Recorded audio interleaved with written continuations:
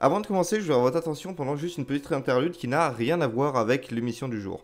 Pendant le montage de cet épisode, je suis par total hasard tombé sur la chaîne de Héroïque Cinéphilie. Et je vais pas vous le cacher, c'est via la vidéo sur Warhammer que je suis tombé dessus. Et cette chaîne est faite par quelqu'un qui a franchement énormément de talent. Il n'est actuellement qu'à 44 abonnés. Et personnellement, quand j'ai commencé sur YouTube, ceux qui me suivent depuis un certain temps le savent, j'ai beaucoup galéré à monter en abonnés. Et je trouve dommage que ce mec, qui franchement a du talent, subisse le même sort. Du coup, j'espère sincèrement que vous irez faire un petit tour sur sa chaîne, je vous jure que ça vaut vraiment le coup. Et je voulais à ma modeste hauteur lui donner un petit coup de pouce de la part de quelqu'un qui lui aussi a galéré à avoir très peu d'abonnés comme ça. Mon gars, ce que tu fais c'est vraiment cool, j'espère vraiment que tu vas continuer comme ça, et je te souhaite de la chance sur ce monde impitoyable et pourtant assez cool qu'est YouTube. Allez, maintenant on peut vraiment commencer.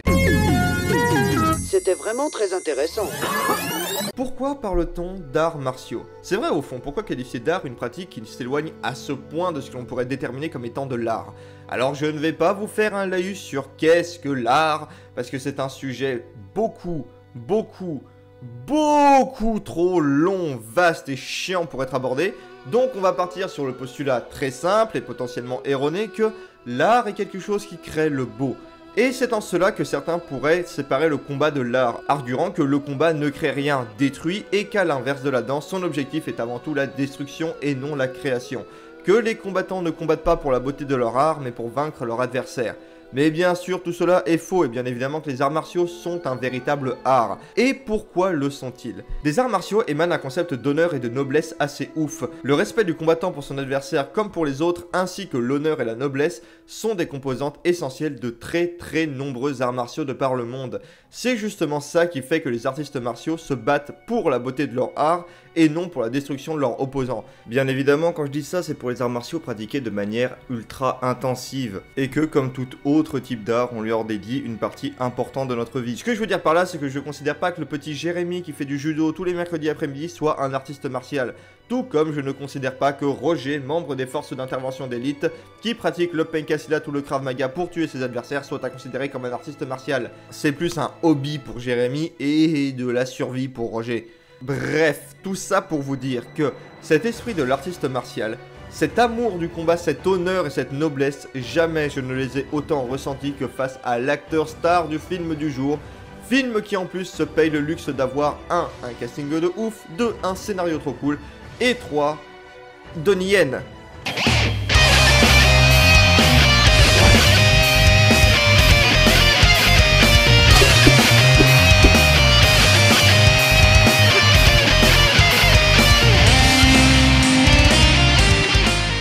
Alors, Kung Fu Jungle, sorti en 2014, réalisé par Teddy Chan, est un thriller hongkongais nous racontant comment un mystérieux tueur se met à traquer de grands artistes martiaux.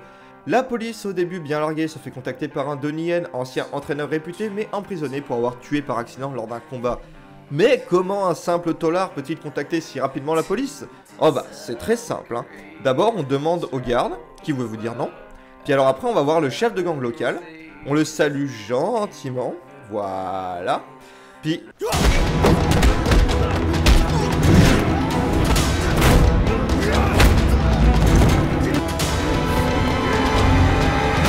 ouh, la vache, ça doit secouer.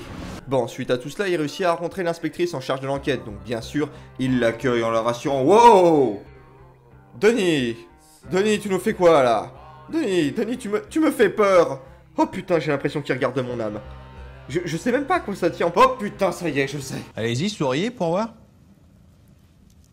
Bah ouais, non mais cherchez pas, hein.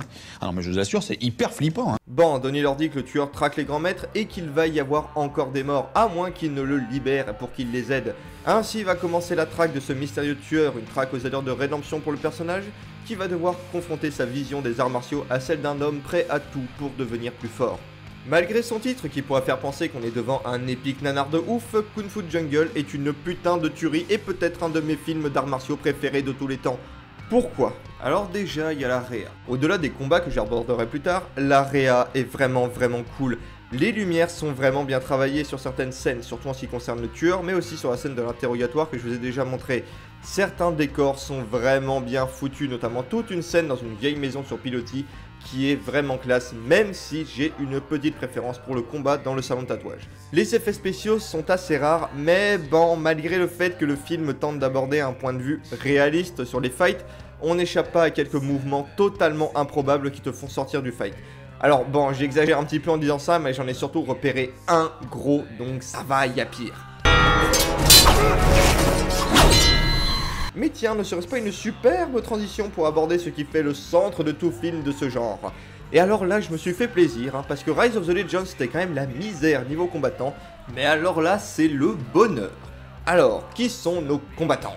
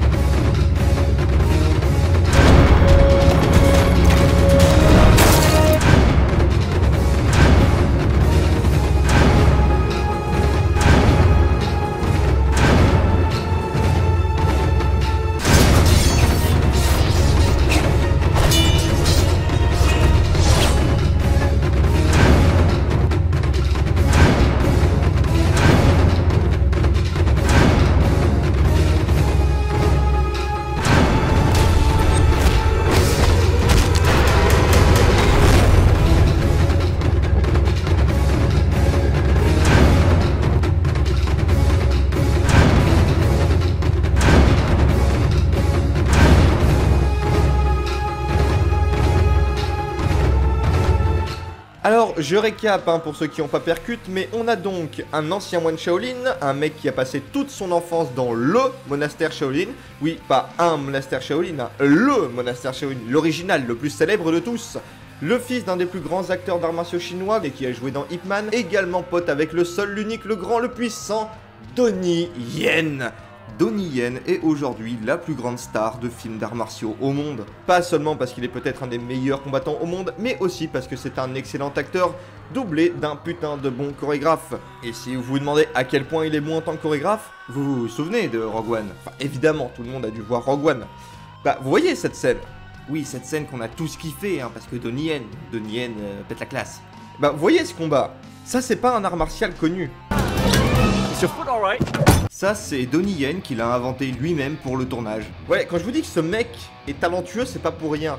Mais surtout, ce mec a la gueule la plus noble et honorable qu'il m'ait été donné de voir. Sans déconner, mais regardez-le! Bon, pas quand il tire sa tête, mais là, ou là! Mais regardez-le, bordel! Ce mec pue la classe et la noblesse, la façon qu'il a de se tenir, de parler, de se battre, il est sans aucun comparatif possible la plus grande qualité de ce film. En fait, Donnie possède un jeu très posé et calme, et c'est vraiment à contre-courant de ce que l'on peut voir dans le cinéma asiatique où le surjeu est très répandu. Mais bon, c'est normal, c'est culturel. De ce fait, il se démarque par son attitude par rapport aux autres personnages.